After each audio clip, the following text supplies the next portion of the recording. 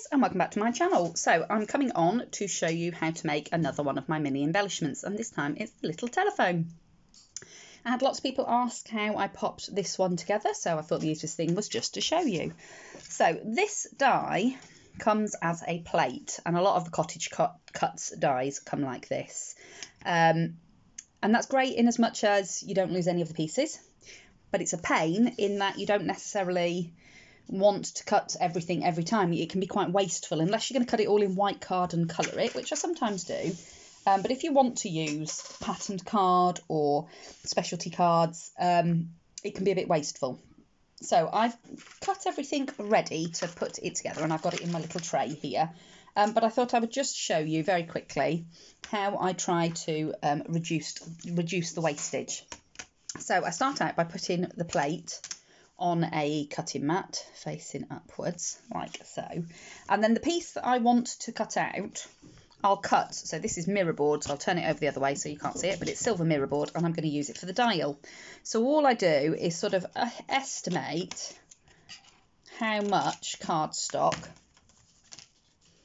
and I just place it over the area that I want to die cut. Now you could put some washi tape over that if you wanted to keep it in place whilst you run it through. And actually I can see that that's not quite covering the edge of the dial. There we go. It's quite hard on this little baby blue because it only just fits on the platform. And then I'm going to run that through and back again. And hopefully, there we go. So get rid of the waste. And then I pop that one over.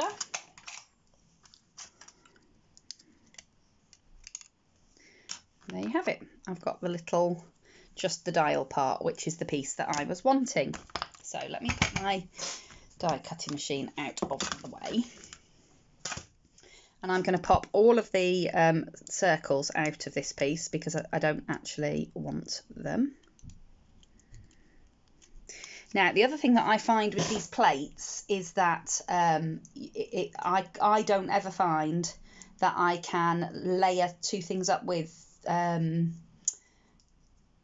double-sided tape in between and cut it. I just don't, it'll never cut. It never ever cuts through. Even with a precision base plate, I can't get it to cut through.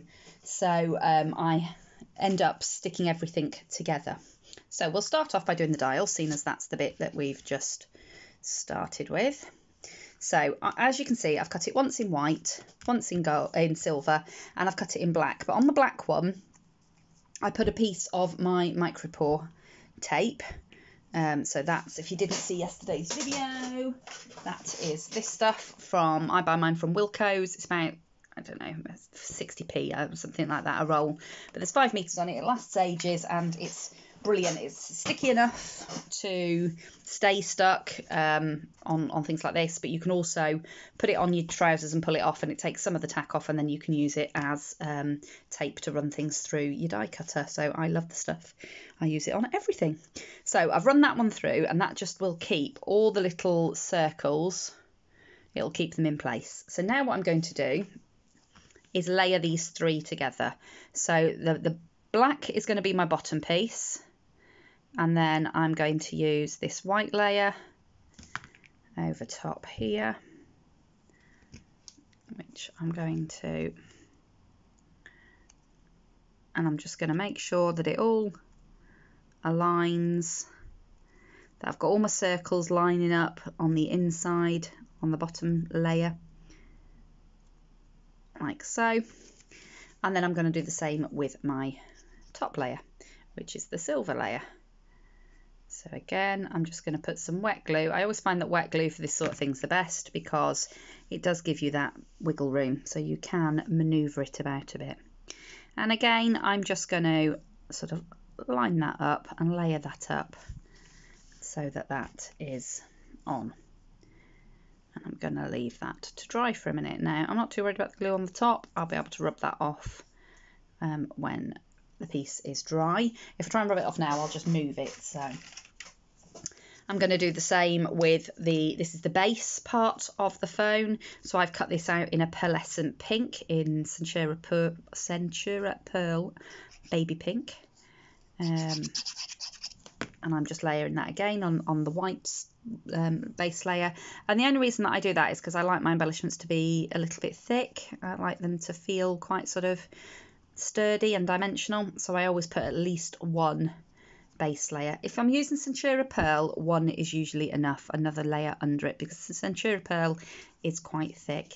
If I'm using a thinner cardstock, then I might do 2 layers of the white and 1 layer of the paper on top. So then I've got the handle to the phone, so I'm going to do exactly the same thing again. I'm going to layer it one on top of the other and just make sure that that all lines up like so. I'm going to pop that one down. And then I've got this tiny little circle, which is the centerpiece for the phone. So this goes in the middle of the dial. So I'm just, again, just a little bit of wet glue, line them up, give them a bit of a squeeze, make sure they're still lined up. Yep. And we'll let that set. And then I've got the hello as well, and I need to do the same thing for the hello, which is a little bit trickier because obviously it's curly whirly cursive font. But like I say, normally I would put, I'd take a piece of black cardstock, put a bit of double-sided tape and layer it onto another piece of black cardstock, and then I'd cut out the 2 layers together to give me that dimension. But in these plate dies, I personally just don't find that I'm ever able to get it to cut through all 3 layers, both layers of cardstock and the double-sided tape. So I find that this is the only way that really I can get that dimension and that sort of heft to my little die cuts. So I'm just going to go through and line it up as best I can, like that. And again, I'm going to let that dry, and then I'll be able to take off the excess glue. Okay, now before I start actually assembling, I want to put a little bit of ink around the edges of my pink pieces. And that just gives a little bit of dimension to the piece. So I'm just using Picked Raspberry Distress ink, and just the same as if you were distressing something, I'm just going to go all the way around the pink pieces, like so, like that, and this centerpiece as well. And there we go. So that's that. And then if I bring my dial back in, I've also got a silver paint pen. So I'm going to just go around the edge of the dial with my silver paint pen, just to cover up that white edge where I've layered it. Just makes it look a little bit more cohesive, a bit more like one piece. And again, I'm just going to let that dry for a moment before I do anything with it, because otherwise I will smear the paint pen. Okay, so while we're waiting for those bits to dry, I'm going to make the cord. So I just made that using a piece of floristry wire. The ones on these is a little bit thicker gauge wire. It's just a craft wire that I'd got lying about. But this time I'm going to make it using floristry wire. This is slightly thinner floristry wire. I'm just looking for something to wrap it round that's reasonably thin. So we don't want it to be too bulky. Okay, so I've just picked up one of my pokey tools, and all I'm going to do is place the wire onto the pokey tool like that and hold it with my thumb, and then I'm just going to wrap the wire round and round the handle of this pokey tool, which is just putting that lovely curl into the wire for me. So I'm just all the way down like so. Just squeeze it together a bit and careful not to stab yourself like me. And then I'm just going to slide that off, and I end up with this sort of spring. And then what I'm going to be able to do is stick those onto my die cut.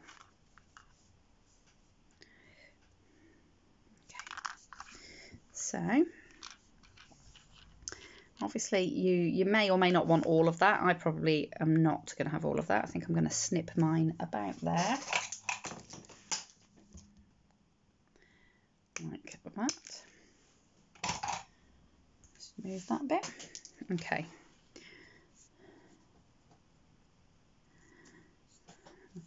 And I want... So I put my little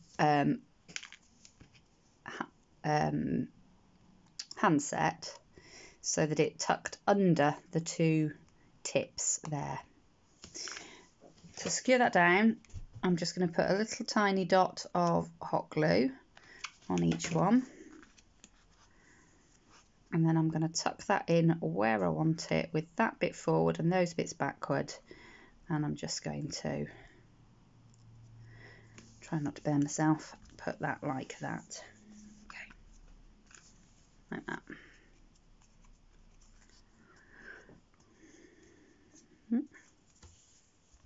So that's that bit on there like that.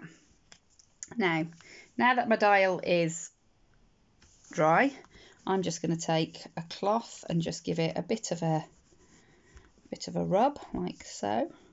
When I say cloth, I mean apart my t-shirt. Just rub it over, and there we go. Look at that, all sparkly and clean. And I can now put a bit of glue and place that where I want it on my phone, like that. Then I've got my little centerpiece, and because I've done 2 layers, I don't need to pop that up on anything. And I'm just going to pop that straight in the center like that. Okay. Now I've got my little hello, and I want to make that a little bit sparkly. So I've got one of my shimmer pens, and I'm just going to run over it with my shimmer pen, and that'll help hide any of your little glue bits and any of your miscuts. You don't notice so much because of the sparkle. So I'm going to just let that dry off, and then we're going to put that up there like so. And then we've got the foam wire to put on. Now, the way I've done it on that one is I've put it between the 2 layers, and you can absolutely do that, or you can just glue it onto the back and either cover it or just leave it. I mean, at the end of the day, it's the back of an embellishment that's going to get stuck on something, so it doesn't really matter. So I'm just putting a good dab of hot glue. One of these finger protectors is really useful here because you can put your wire into that glue and hold it down for a moment and just let that glue cool down and set, and it will encapsulate the wire in it like so. Perfect. Then we can manipulate this wire however we want it, and obviously we want that to go in the bottom of the telephone there like that. So I think there's a little bit too much wire on there, so I am going to snip it a bit off like so.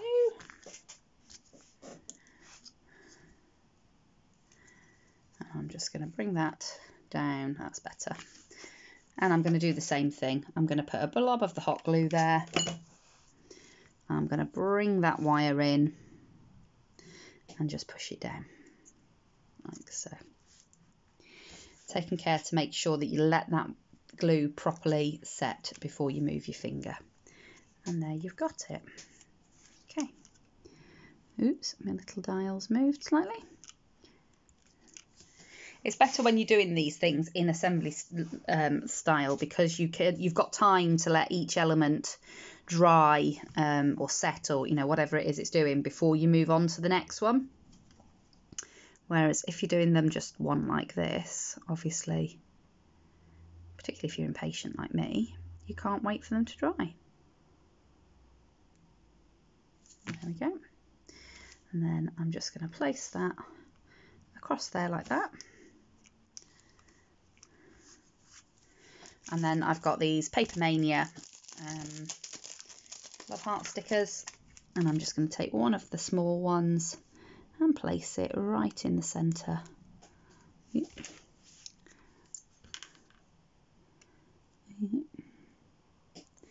Again, if I'd have had the patience to let it all dry, that would have been easier. But I haven't. So I'm going to fiddle with it and get it right.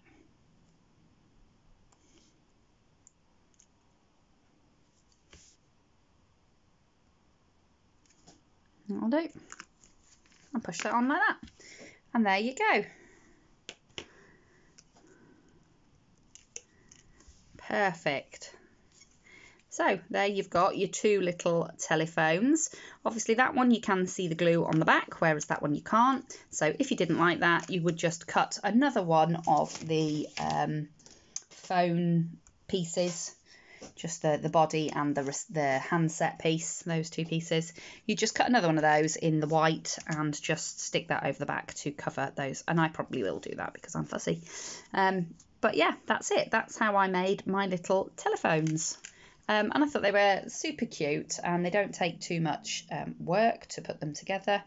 And like I say, if you did it all in assembly style, so you cut all your pieces and pop them in your tray, and then you just pop them together, you'll find that they come together really, really quickly. And I think that tip of cutting out pieces and putting them where you want them on the die with these plate type dies is useful, because so far I've never used the speech bubble on this die, so it would just be a waste to cut that out every time, particularly when you're cutting it out in specialty papers and things. And I didn't like that. The other thing is, I've had a few people ask me what my poke tool is, and where I got the lid from. It's actually just a paper piercing tool. I think it might be a Paper Mania one. I just got it from the range. It was about £3. And this is actually just a bead out of my bead stash.